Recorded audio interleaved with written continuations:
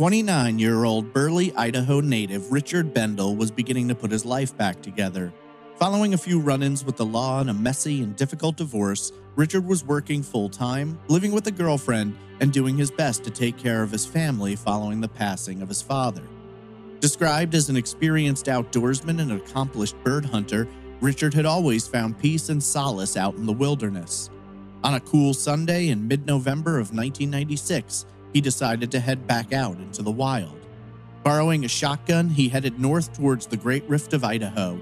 There, he would enter difficult and treacherous terrain, sprawling lava flows, dry desert sands, and overgrowths of sagebrush. Just after sunset, Richard made an emergency call to his mother. He'd run into some trouble with his truck and couldn't get it started. He needed someone to come and get him. He planned to walk down the road and mark it so that his mother could find him more quickly, but he never called back and has never been seen again. Richard's truck was found the next morning with a window smashed out and the battery severely damaged. Had Richard truly run into trouble with his truck that night, or was something far more sinister responsible for his disappearance?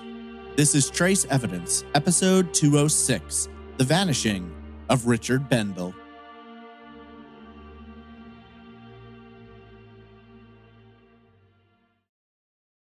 Welcome to Trace Evidence. I'm your host, Stephen Pacheco. Today we examine the mysterious disappearance of 29-year-old Richard Bendele. Before getting into the case, just a few quick notes about the show. Trace Evidence is a weekly true crime podcast focused on unsolved murders and disappearances. Visit trace-evidence.com for all social media links, episode breakdowns, donation options, and contact information. You can submit case suggestions through the website or by emailing me directly at traceevidencepod@gmail.com. Richard Bendele headed out for a lazy Sunday afternoon of hiking and hunting, something he had done hundreds of times in the past.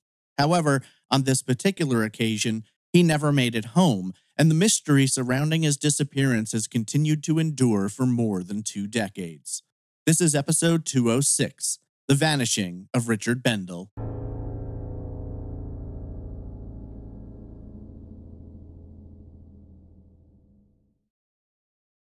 When Sandra Bendele picked up her ringing telephone that Sunday evening, she had no way of knowing that it was only the beginning of a nightmare which would continue for more than 2 decades.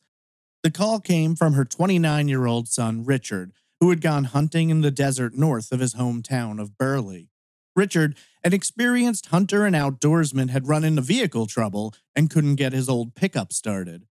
Requesting a ride home, Richard tried to describe the area to his mother. But considering the vastness of the desert, lava flows, and a series of dirt side roads which could be difficult to discern, it was almost impossible to give accurate directions in darkness. Richard explained to his mother that he was going to walk down the road to where the turn-in was, so that he could mark the path for her to find him more easily. He said he would call back when he finished, but another call never came.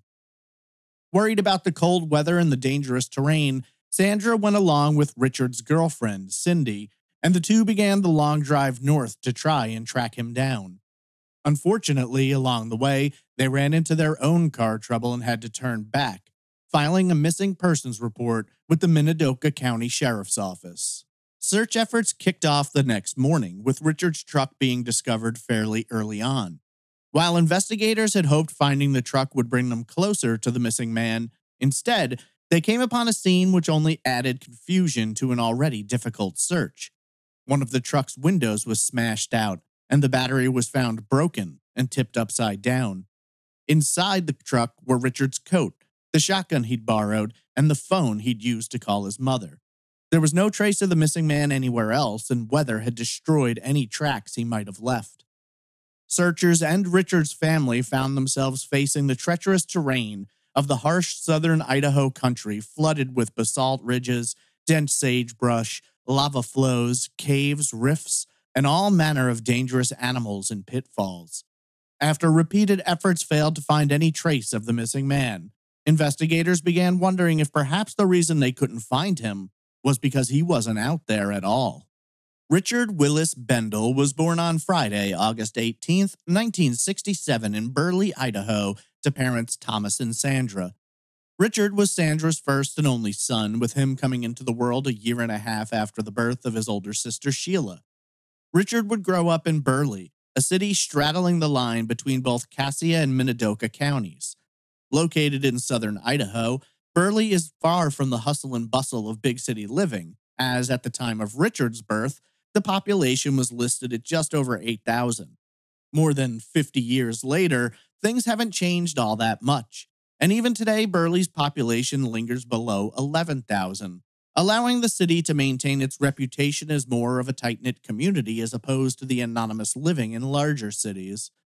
Burley is known for holding a semi-arid climate, and historic records denote the harsh contradictions that can occur between winter and summer, showing a record high temperature of 107 and a record low of -30.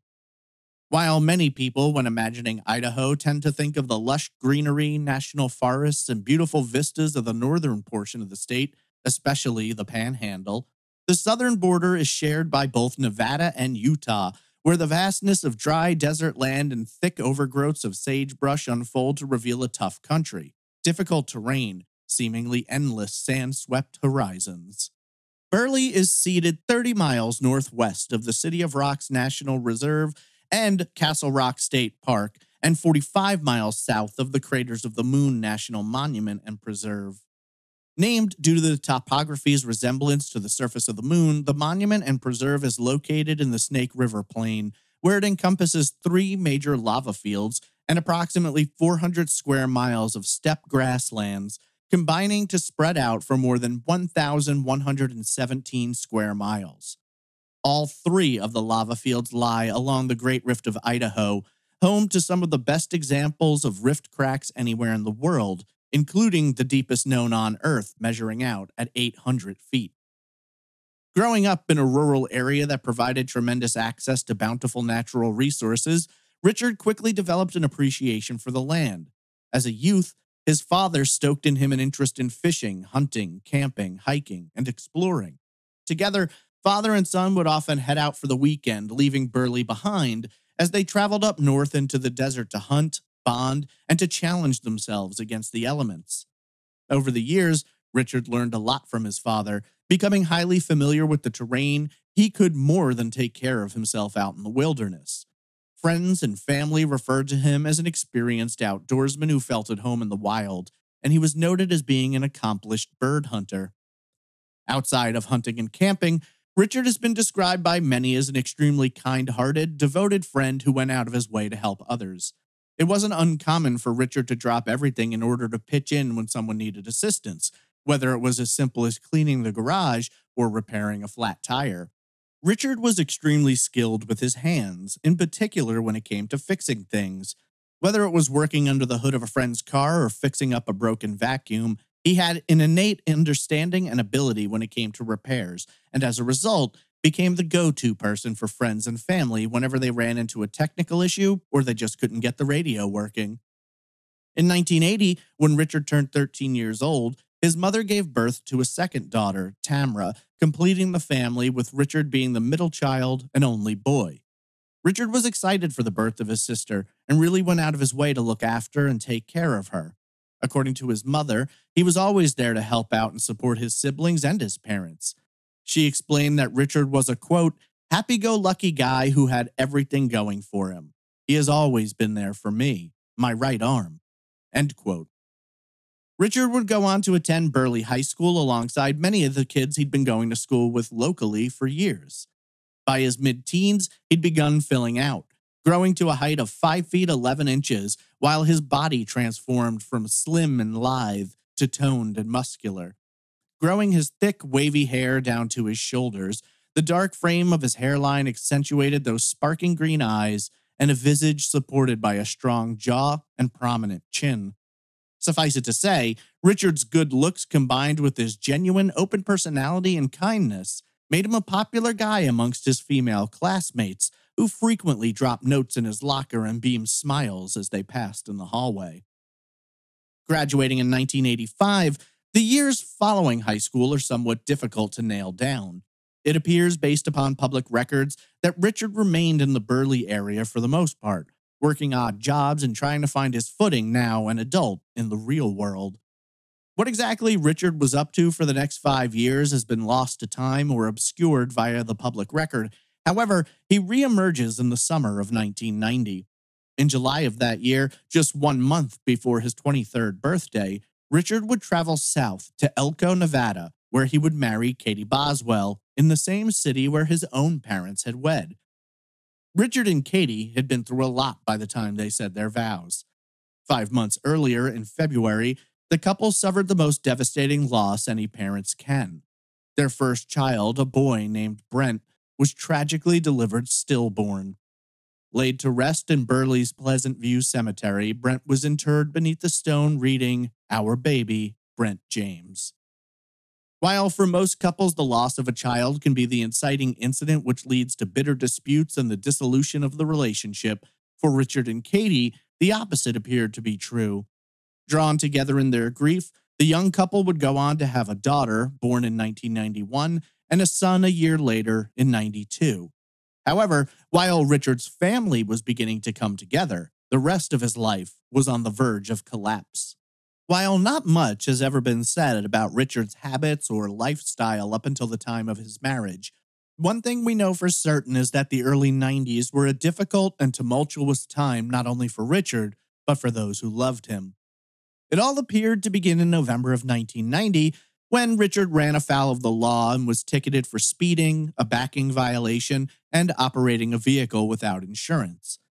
His traffic infractions, while frustrating and financially difficult, would be the least of his worries, however, as in August of 1991, he was arrested in a drug sting which saw him charged in Minidoka County with 2 counts of marijuana delivery. He was also hit with drug trafficking charges in Cassia County, connected to the previously mentioned delivery charges. In December of 1991, Richard signed a deal with prosecutors and entered guilty pleas for his marijuana delivery charges. According to the South Idaho Press, he was given a suspended sentence and placed on probation under special conditions, requiring that he pay court costs, pay monthly supervision fees while on probation, make restitution to the county for his use of a public defender, and make restitution to the Idaho Bureau of Narcotics.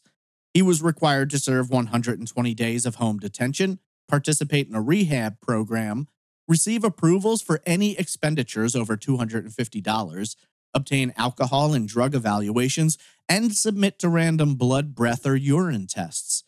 He was also barred from consuming alcohol or any drugs outside of prescriptions. He was not allowed to enter an establishment where alcohol was the major source of income, and he had to either maintain steady employment or become a full-time student. 3 years later, in April of 94, tragedy struck the Bendele family when Richard's father, Thomas, passed away following a sudden illness. He was just 52 years old. The loss was absolutely devastating to the family, who had always looked upon Thomas as their rock, the strong, sharp-minded leader of the family who seemed to know how to fix whatever problems might come up.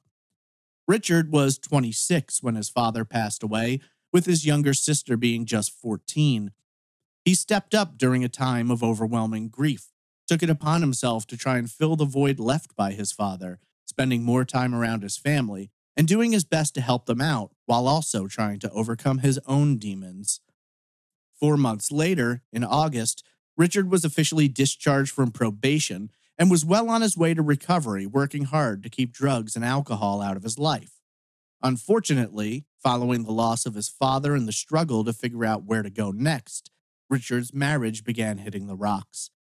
Not much has ever been revealed about Richard's wife nor the nature of their relationship. However, Idaho public records show that on Monday, September 25th, 1995, Katie officially filed for divorce. According to friends and family, the divorce was far from amicable, with many describing it as messy and vicious. During the process, Katie took custody of the children, and they lived with her in Rupert, 10 miles northeast of Burley. While Richard managed to keep himself out of trouble for the most part following his probation release, he would soon trip up a time or two. Just 2 days after the divorce was filed, Richard was ticketed for driving without insurance and for not wearing a seatbelt. 6 days later, on Tuesday, October 3rd, he was charged with driving under the influence. 15 days later, he was ticketed for speeding, and 2 months later, on Wednesday, December 6th, he was once again pulled over and arrested for driving under the influence. While these were obviously painful steps backward for Richard, they did seem to shake him out of his stupor, as beginning in January of 1996, he kept himself clean and steered clear of crossing the wrong side of the law. January of 1996 was not just a turning point in Richard's life as pertained to getting clean, but also in regard to his love life. He'd go on to begin a relationship with Cindy Cowitz, moving in with a single mother and her children. According to Cindy, the couple developed a strong bond and their relationship was happy and a loving one, with the two spending as much of their free time together as they could. Richard picked up work as a supervisor at the J.R. Simplot Company, which specialized in potato products. The plant was located in the city of Hayburn, less than 5 miles northeast of downtown Burley. It was a good job, and Richard took to it easily, enjoying what he was doing and the people he worked with, who would go on to describe him as polite, funny, and always willing to lend a hand. 1996 would, in a sense, be a banner year for Richard as he put the pieces back together and got his life back on track. While the divorce was difficult, Richard was in a good place dating Cindy, working a job he liked, and spending time with his family and friends. It could have been the start of a new beginning for the Burley native, but as always seemed to be the case for Richard, something darker was awaiting just over the horizon. 3 months after celebrating his 29th birthday, Richard Bendele would mysteriously vanish after a strange and disturbing phone call. On the morning of Sunday, November 17th, Richard made the short drive across town, stopping at his mother's home on Brentwood Avenue. Arriving in his blue 1984 Chevrolet pickup truck, Richard told his mother that he was planning to head up north to hunt for a little while in the areas where him and his father used to go. Richard then borrowed his father's shotgun, which he had done on many occasions in the past, and told his mother that he was going to do a little pheasant hunting. According to Sandra, everything seemed fine as she explained to the Times News, saying, quote, "He seemed quite happy that day, and we had a little chit-chat before he left." End quote. Richard drove away from his mother's home that afternoon, heading north towards the Great Rift, approximately 45 miles north of Burley. The desert area, frequently noted as lava-encrusted, presents challenging terrain and is home to hundreds of caves, lava rocks, ice tubes, and scoria cones. It is a rough and difficult terrain, much of which is accessible only via dirt roads, which are little more than dirt and rock trails, which can be difficult to navigate under even the best of circumstances. The vast spread of the desert and a lack of easily noted landmarks can lead to even the most experienced outdoorsman becoming disoriented and getting lost.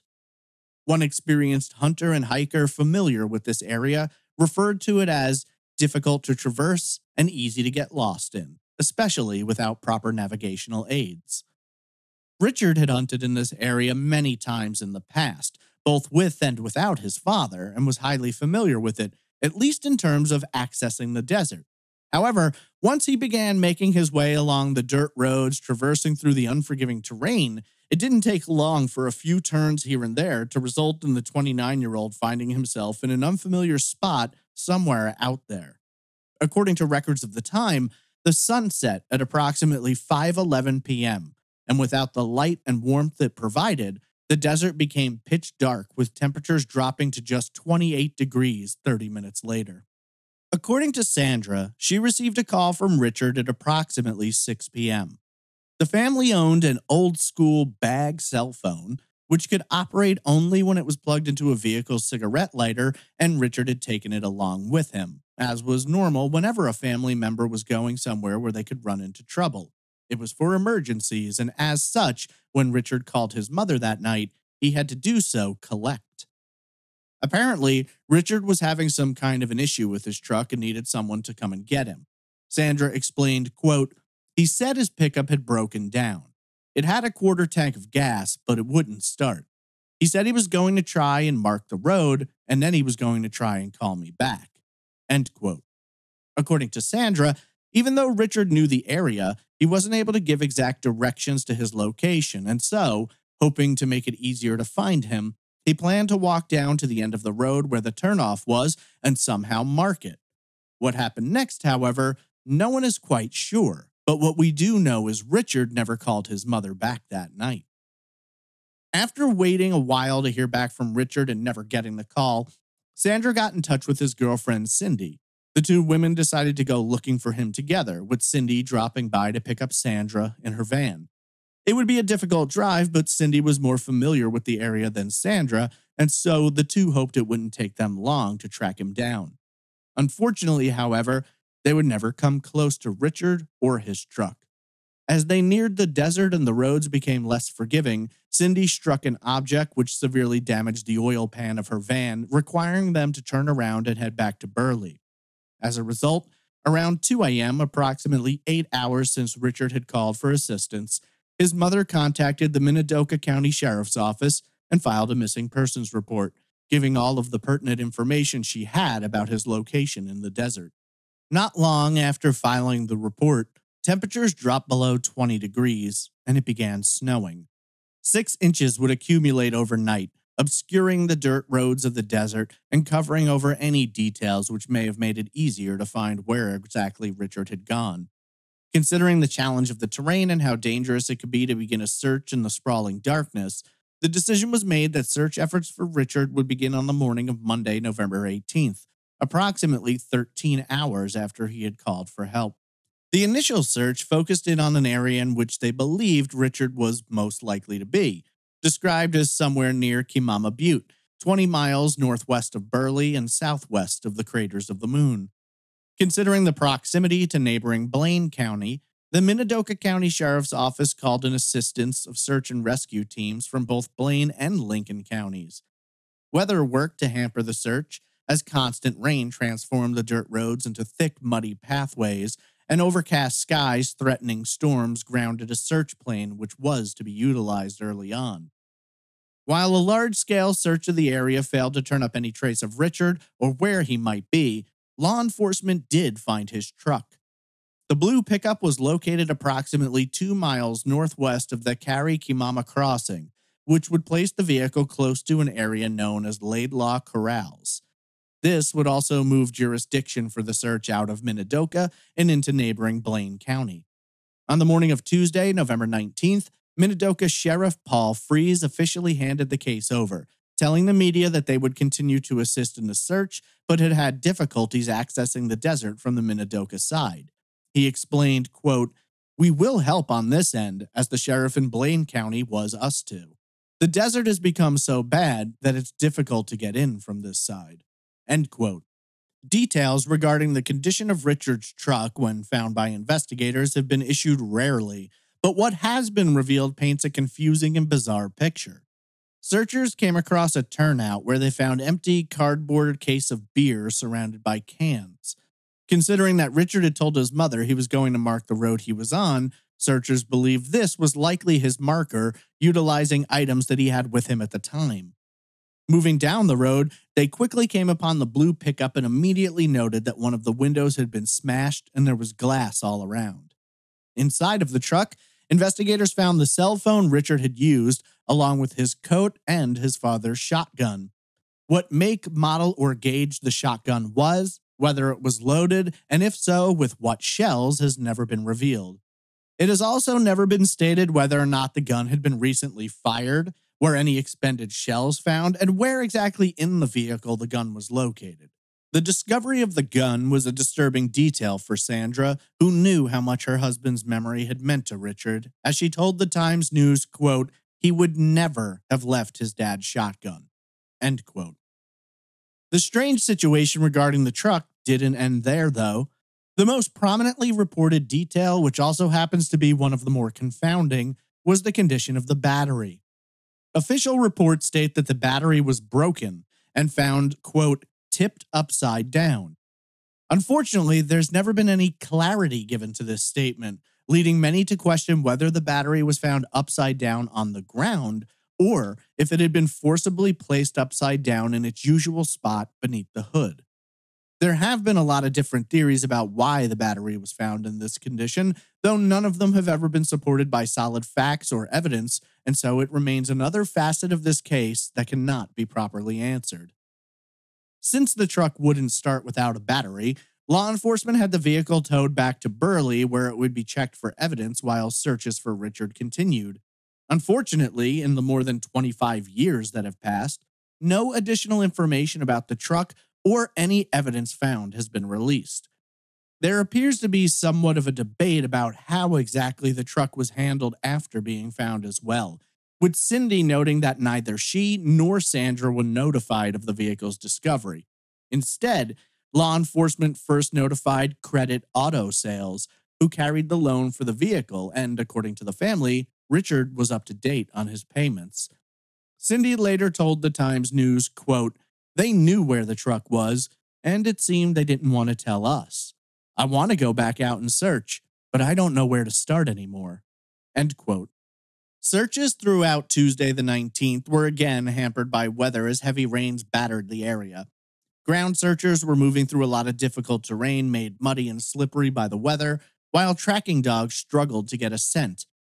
The search plane, which had been partially utilized Monday but was grounded due to weather, was not able to take to the skies on Tuesday either. Asked about the status of the search, Sheriff Paul Freese explained, quote, "If he would have stayed on the roads, he would have been located by now, but it all depends on the weather. Hypothermia sets in a matter of hours, and the longer anyone is out there, the less likely they are to survive unless they have extensive survival skills." End quote.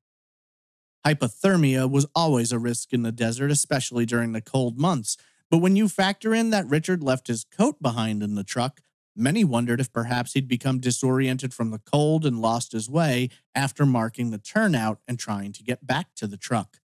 Why he wouldn't have taken his coat in the first place, let alone the shotgun, are again questions which have never been appropriately answered. 3 tracking dogs joined the search midway through Tuesday, and Richard's employer, J.R. Simplot, provided a helicopter to assist. While the more time passed, the more dangerous of a situation it became for the missing man, searchers remained hopeful that they could find him alive, noting that they'd rescued lost people in the area as many as 5 days after they'd last been seen. Blaine County Sheriff Walt Femling noted, quote, "We're going to make as big a push as we can. We're still optimistic." End quote. Wednesday, November 20th, was the 3rd day of searching and perhaps one of the biggest. Law enforcement from 3 counties were joined by several search and rescue teams, local volunteers, searchers on foot, horseback, and all-terrain vehicles. The search plane managed to get in the air that day, as did the helicopter. Unfortunately, no traces of Richard could be located, and by the time evening fell on Wednesday, they really didn't have much of an idea where the missing man could be.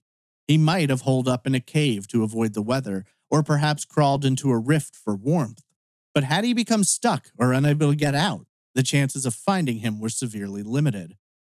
At the close of the day, the decision was made that searchers would be pulled out of the area in order to allow several teams of tracking dogs to work it over. Between the bad weather, winds, and all of the scents associated with a large search party, investigators believe the dogs had a better chance of tracking Richard were they to be deployed with the least amount of distractions possible. Captain Jane Ramsey would later tell the Times News that they would exhaust all search options before they ever considered calling off the expeditions. By Thursday, the 21st, search efforts for Richard had ramped down somewhat. Many of the volunteers were unable to continue taking time away from work and their lives. More than 35 people had been involved in the previous day's searching, but by Thursday, there were only a pair of search dogs and 4 of their handlers combing the area. Greg Sage, a lieutenant with the Blaine County Sheriff's Office, explained that they hadn't given up, telling the Times News, quote, "If the dog teams come up with any clues, we'll redeploy the search team." End quote. Around this time, rumors began circulating throughout the area about what may have happened to Richard. While the vast majority believed that the 29-year-old was simply lost somewhere in the wilderness, certain rumors suggested that he may have been the victim of a crime, perhaps by someone he may have met in the area, or even someone who could have gone along with him, as investigators could not determine if he had been alone on this hunting trip. Beyond those theories, there were even suggestions that perhaps Richard had faked his own disappearance in order to get away for one reason or another. His family quickly dismissed the latter thought, however, with his mother Sandra saying, quote, "I thought it was tough losing my husband, but this is a lot tougher. He didn't have any money or clothes, and he doesn't even get paid until Friday. He wouldn't do this to me." End quote. Sandra was not the only member of the family struggling to accept the harshness of this new reality. Richard's younger sister Tamara also spoke to the media and explained how difficult it was, saying, quote, "We were really close after we lost my dad. He was always there, and he reminded me of my dad.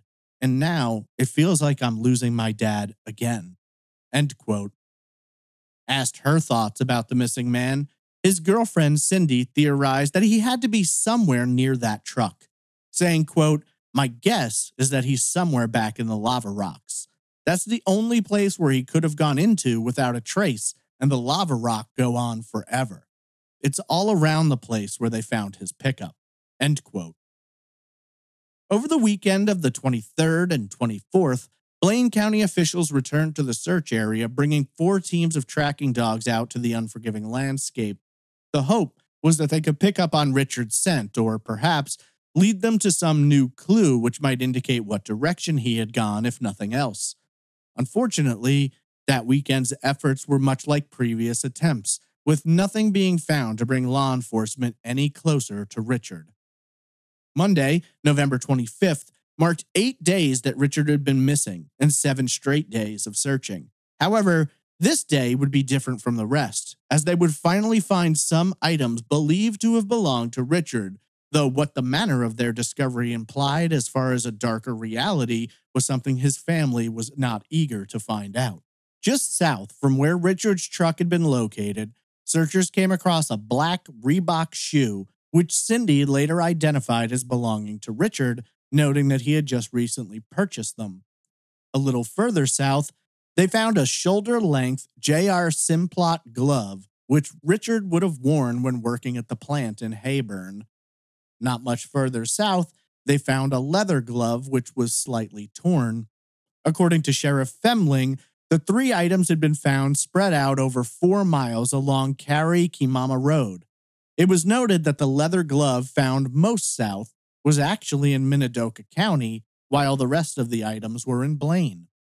The road had previously been extensively searched, though Sheriff Femling noted he wasn't surprised that searchers had missed them in previous searches, telling the Times News, quote, "It's sagebrush and it was 5 feet off the road, so it could have been missed before."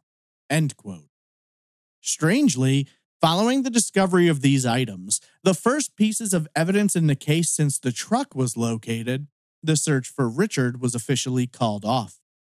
Sheriff Femling explained, quote, "Unless we get any more information or additional clues, the search is off.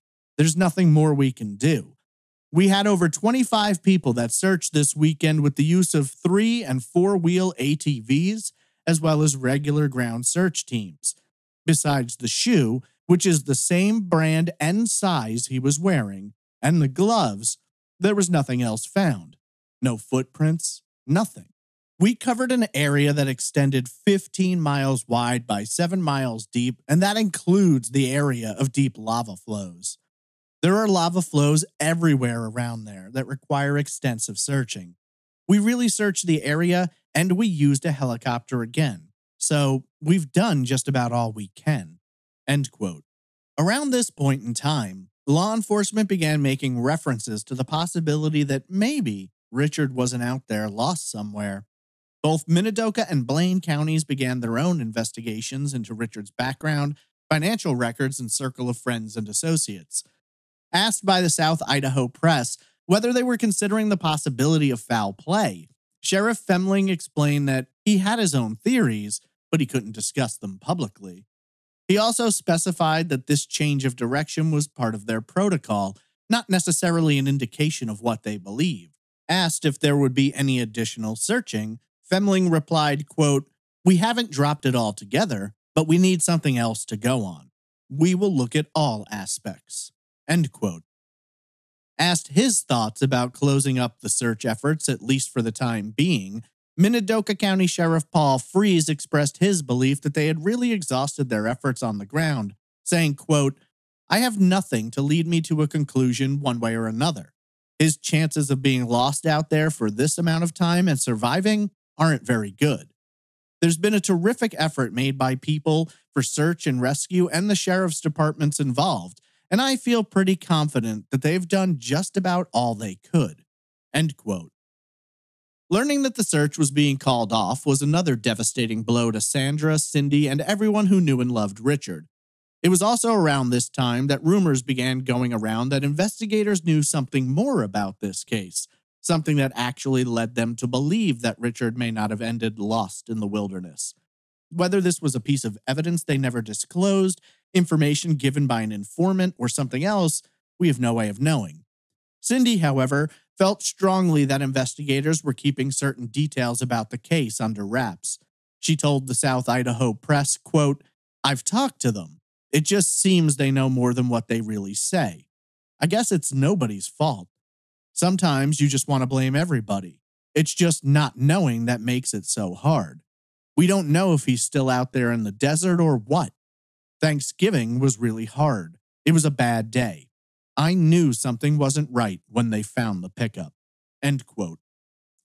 In early December, it was revealed that Blaine County had spent approximately $20,000 in their search efforts, focused in primarily around the area in which the truck had been found. Adding to the confusion in regard to rumors about Richard not being in the desert, Jane Ramsey of the Blaine County Sheriff's Office told the Times News, quote, "We have done an air, ground, and dog search in the areas of Blaine County where he disappeared, and they haven't revealed anything. So we feel reasonably confident he isn't in Blaine County, and we're following other leads to his disappearance." End quote. Considering the possibility that Richard could be alive out there somewhere, law enforcement entered his information into a national database, flagging him as a missing person. So, should he encounter police anywhere else in the country, they would know he was being looked for. Cassia County Sheriff Billy Crystal expanded on this possibility, saying, quote, "We don't know what happened to him yet, but we are following some leads and looking into the possibility that he may have disappeared voluntarily. But we can't ever assume anything until we find out for sure what happened." End quote. Again, Richard's family firmly disagreed with the possibility that he would have just left without saying anything, abandoning them just a year and a half after the death of his father. Tamra, 16 at the time, shot down the suggestion, saying, quote, "He had no reason to leave and wouldn't put our family through that. If he was staging it, he would have taken some clothes and some money." End quote. For the most part, the investigation into Richard's disappearance grew stagnant, then cold in the weeks and months after search efforts were called off. In fact, there are no details revealed by investigators, no statements issued to the media, nothing that even mentions Richard or the search for him. In June of 2002, Richard's estranged wife, Katie, filed to have him legally declared deceased. After a series of hearings involving Sandra and members of law enforcement, the order was passed, and Richard was legally declared dead on Friday, October 18th. This was a bitter pill for his family to swallow, as to this day, they continue to believe there is more to this story. In February of 2021, the Times News issued a special featured article detailing Richard's disappearance and the efforts to try and locate him. A few new details were revealed in interviews with both Sandra and Cindy. According to Sandra, when Richard called her that night about his truck being broken down, he didn't sound normal, but perhaps frightened. She explained, quote, "He was uneasy. He thought someone else was out there and had messed with his truck." End quote. Sandra also revealed that law enforcement had told her that tracking dogs did manage to pick up Richard's scent, but lost it along the roadside, leading them to believe that he may have gotten into a vehicle with someone. Cindy noted that Richard's job paid him through direct deposit and that, in all the years that have passed, his accounts have never been touched, nor has his social security number been used anywhere.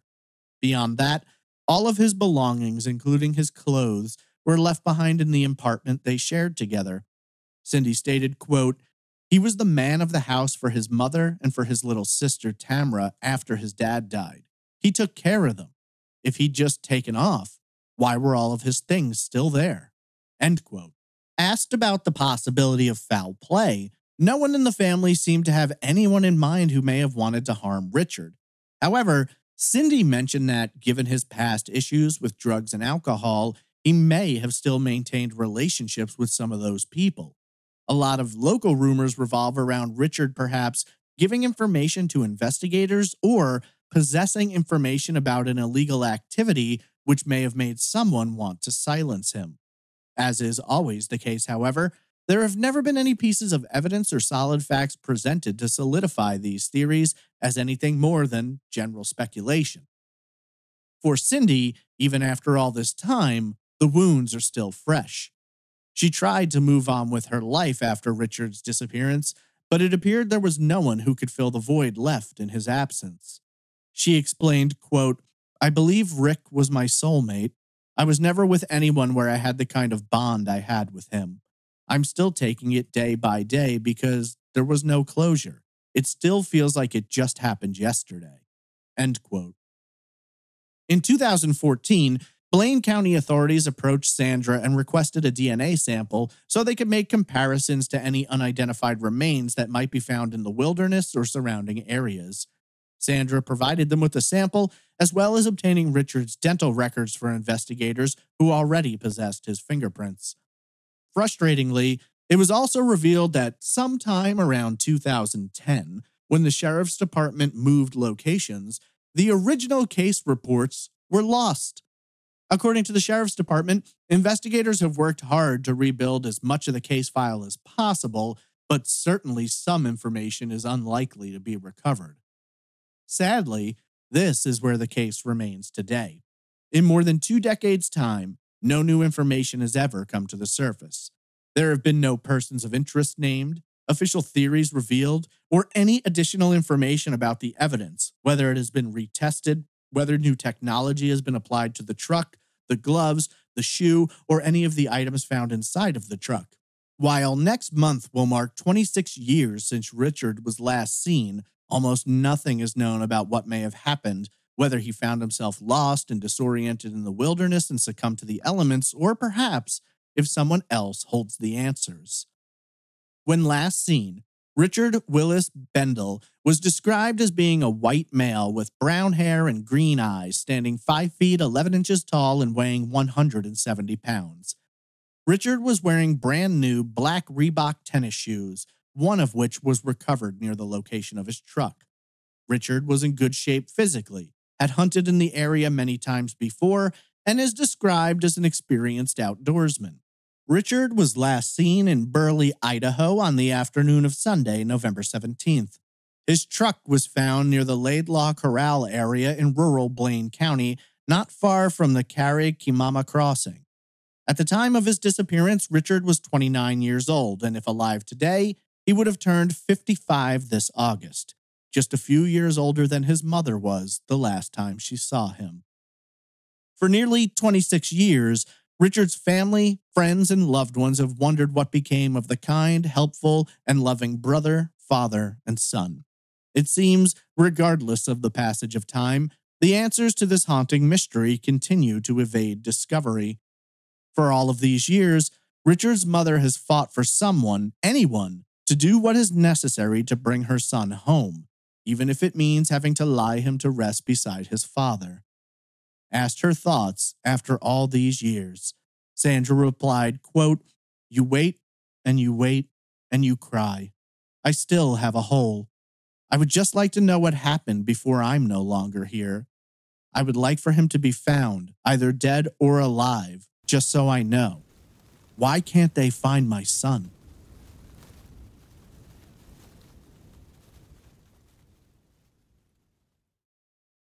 At first glance, the disappearance of Richard Bendele sounds like a story we've all heard before. A lone hunter goes off into a harsh and unforgiving environment, becomes disoriented, and gets lost somewhere out there in a seemingly endless spread of desolate and challenging land. Regardless of someone's level of skill or expertise as an outdoorsman, hunter, or even a survivalist, the dangers of being out alone in the untamed wild are immeasurable. Safety precautions can be taken, tools and supplies necessary for survival should the worst occur can prolong the missing person's ability to endure, but the chances of surviving out there on your own are severely limited. Factor in the brutally cold weather, and the likelihood of hypothermia setting in becomes higher with each passing hour.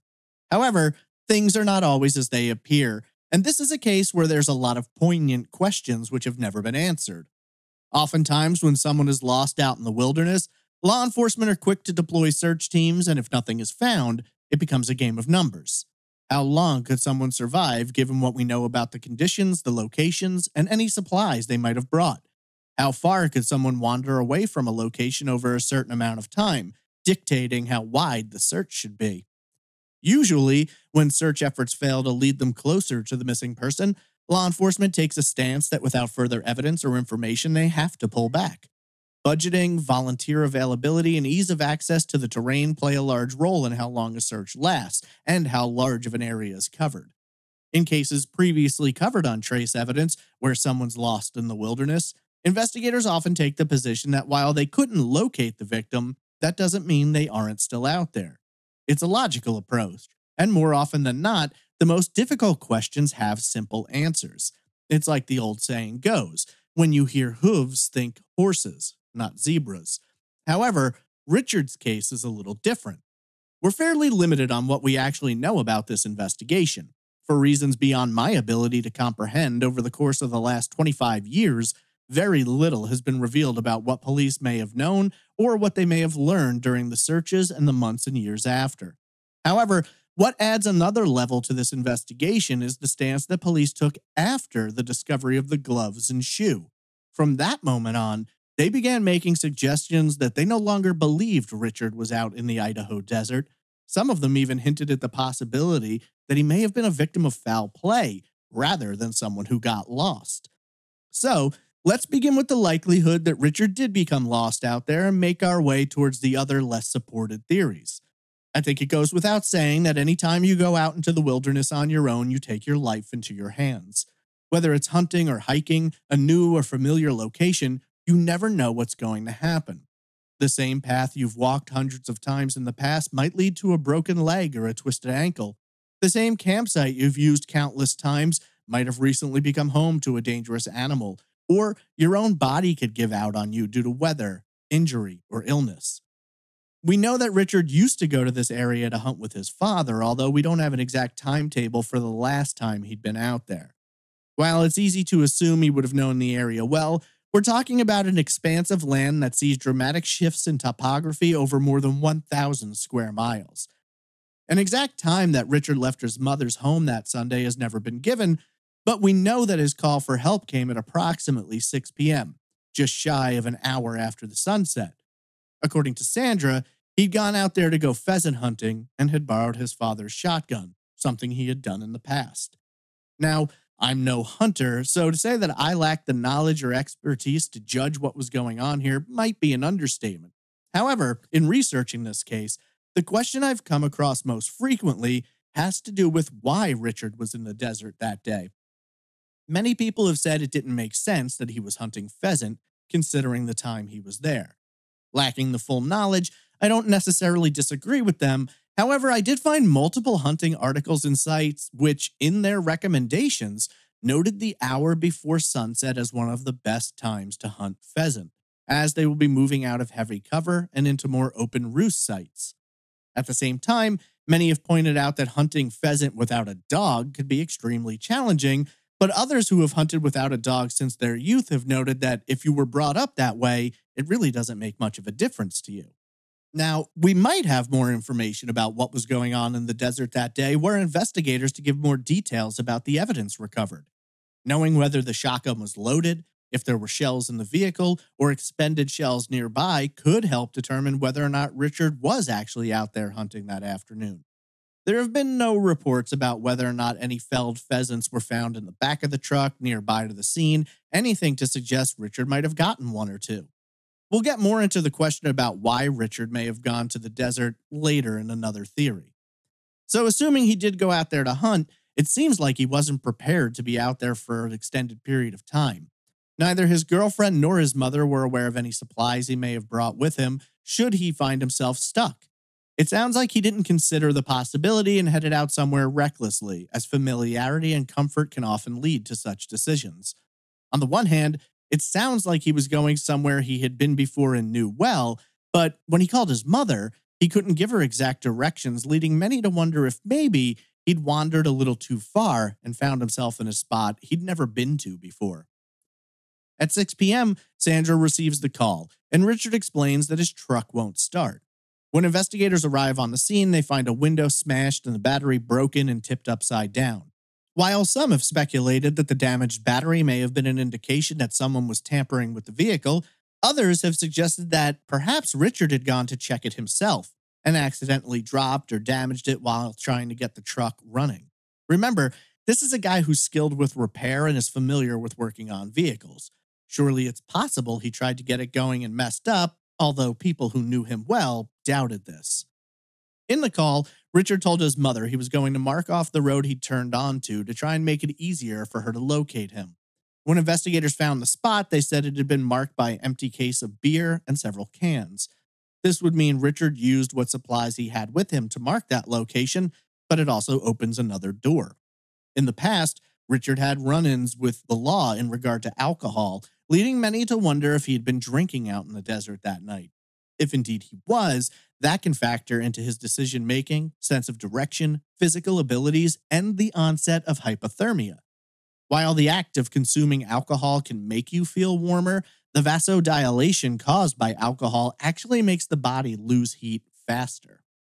So now you have to ask yourself, what condition was Richard in when he found himself stuck in the desert that night? Had he just drank a few beers over the course of a couple of hours, or had he drank enough to be buzzed or even drunk? These are questions we don't have the answers to, although while Sandra says Richard sounded frightened on the phone, she didn't make any comments about him sounding drunk or otherwise in an altered state of mind. At this point, it somewhat becomes anyone's guess as to what may have occurred. If Richard decided to walk away from the truck believing he was heading towards a major road or any signs of civilization, he could have gone any number of ways due to disorientation, fear, or confusion. I think it's fairly safe to say that if Richard did walk away from the truck that night, leaving behind his coat and shotgun, there are a myriad of locations in that area where someone could fall in, seek shelter, or become lost where locating them would be almost impossible. Surely, Richard may have gotten himself lost and could still be out there somewhere waiting for someone to stumble upon his remains. However, many people believe something else happened that night. If Richard didn't walk away from his truck willingly, then maybe someone out there might have the answers. Investigators are somewhat dismissive of the idea that someone happened upon Richard that night randomly in the middle of the desert in November. Not a lot of people driving around those poorly carved out, hard to navigate dirt roads in the middle of the night. Not to mention, it started snowing that night and by morning it was raining, so overnight, the roads became little more than muddy bogs most vehicles would have to sludge through slowly to avoid sliding off or getting stuck. The most common theory is that, after calling his mother, Richard may have called someone else. Perhaps someone he knew who knew the area better. Maybe someone who had been up there with him before. We might know more if it were revealed whether or not investigators could determine any other calls made from the phone that night, but like so much of this case, we really don't know what was learned from the phone or its records, if anything at all. I suppose, of course, the most rational question is, if Richard called someone for help, someone who had a reason to want to harm him, why would they drive all the way out there to do something to him when they could just as easily have ignored his call for help and allowed the elements to get at him? Beyond that, you have to wonder, why would he have ever called someone for help who may have wanted to harm him? This leads us towards one of the scenarios which has been frequently suggested as a possibility here. What if Richard didn't go into the desert alone that afternoon? While some believe he may have had a passenger with him, perhaps someone who was trying to lead him into a trap, others have considered that Richard may have planned to meet someone there. Maybe a friend he'd hunted with in the past, maybe someone new in his life, or perhaps someone he simply thought was a friend. I suppose the issue becomes, If he had a passenger with him that afternoon, where did they go? They obviously couldn't have driven out with the truck damaged as it was. This would imply someone else had to have been there or was contacted and called out there to pick up this mystery friend slash passenger slash possible assailant. No matter what way you slice it, this would be a really complicated and overly involved way to try and get rid of someone. It would also draw a lot of attention onto the people involved, especially if they were spotted anywhere near that area or Richard in the hours leading up to or following his disappearance. I also think it's worth noting that, according to Sandra, Richard sounded worried and wondered if perhaps someone had tampered with his truck. On the one hand, people have taken this to an extreme and extrapolated from it that Richard may have had someone he was concerned about, or someone in particular he felt who might have wanted to sabotage his truck. But if so, that's never come to the surface. Given the broken window and the damaged battery, some have also wondered if maybe the answer here is less sinister than stupid, for lack of a better term. There's been a theory that another hunter, angry at seeing Richard in his area, may have broken the window in order to pop the hood in order to mess with the battery while Richard was off hunting. Others have considered that a teenager or someone else may have seen the truck and began messing with it, assuming it was abandoned, and then fled the area when they heard Richard approaching. Sadly, it's entirely possible this whole situation was a mistake and the person responsible never considered the lethal consequences of their actions and, as we've seen in many cases, have simply chosen to never come forward. The idea of a straight-up abduction just doesn't make any sense to me or pretty much anyone who worked on this case. Richard was a big guy in great shape with a shotgun in the middle of nowhere. I don't know about you, but to me, that's one of the least likely people I would target for a robbery or abduction. I tend to side with a lot of theorists who believe that if someone else was involved in Richard's disappearance that night, it was more than likely someone he knew. This takes us down a bit of a darker path. According to Richard's family, his drug and alcohol problems were behind him by this point in his life. However, if indeed the beer was what he used to mark the turnoff where his truck had been broken down, then it seems likely he brought beer with him, unless, on the extremely off chance, he just happened to keep empty beer cases and cans in his truck. Unlikely, but not entirely impossible. Some people never clean their cars out at all.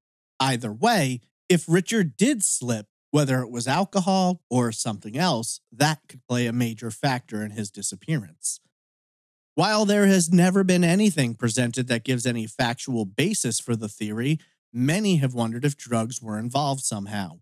Apparently, in this particular area around this time, meth was becoming a big thing. I don't look to impugn Richard's name or reputation with baseless accusations, but I do think it's worth considering.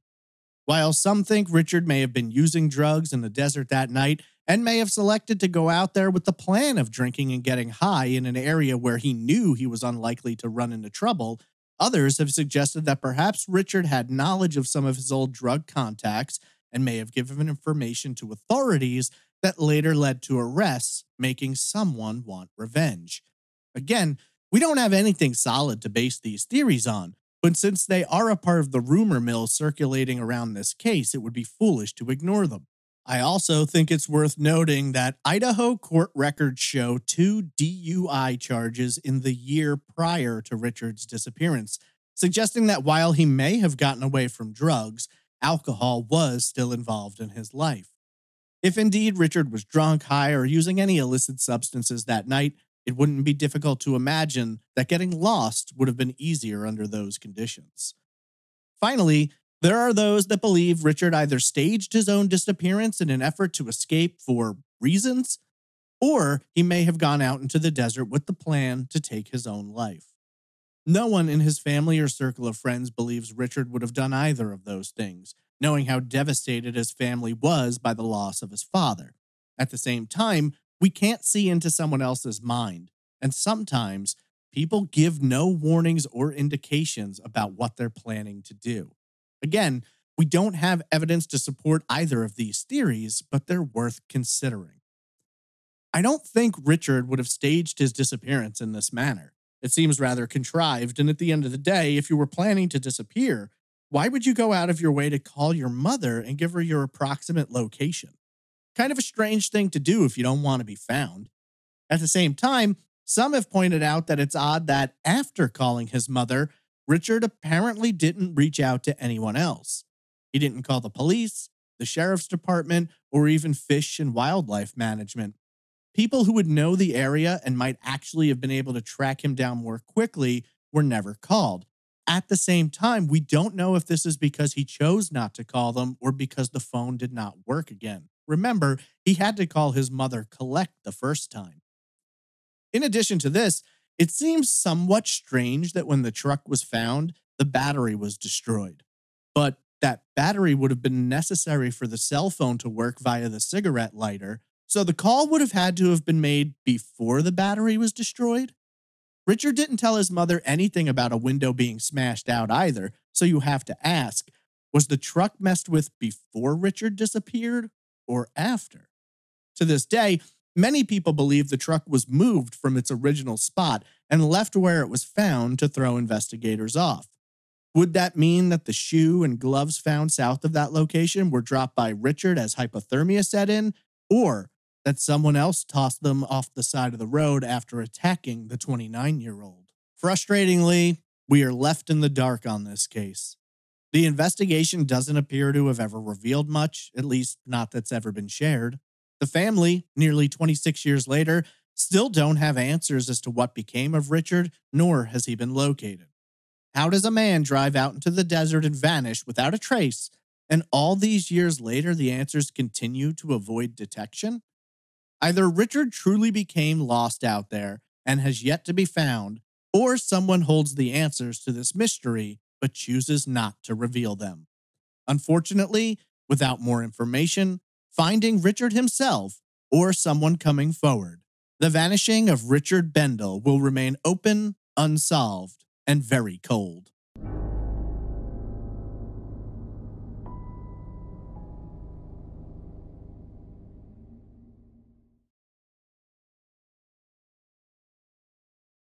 If you're looking for more information about the vanishing of Richard Bendele, there are some articles available and forum posts about his case, but information is fairly thin.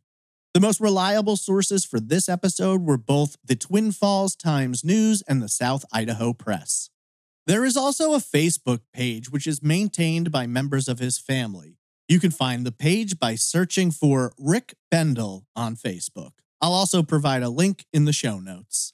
If you have any information about the vanishing of Richard Bendele, please contact the Blaine County Sheriff's Office at 208-788-5555.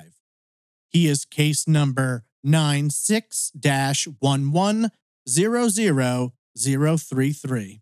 What do you believe happened? Tweet me at TraceEvPod, email me at traceevidencepod@gmail.com, or comment in the Facebook group. At this time, I'd like to take a moment to thank our very amazing Patreon producers.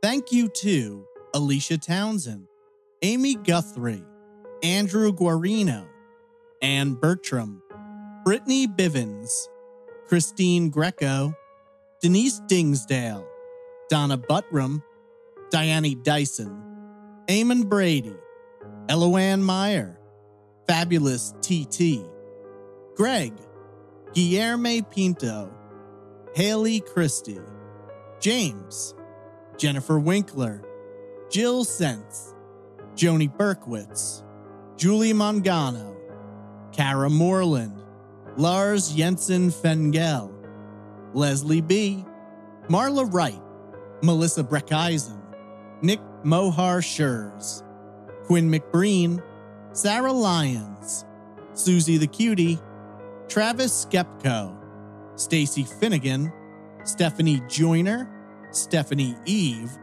Tiffany Nelson, Tom Archer, and Tom Radford. Thank you so much for your amazing support. Without you, this show would not be possible. If you're interested in learning more about this case or other cases featured on the show, please visit trace-evidence.com. There you can find case breakdowns, all social media links, merchandise shops, case descriptions, media, and options for donating, including PayPal and Patreon, should you wish to support the show. That concludes this week's coverage of the mysterious vanishing of Richard Bendele.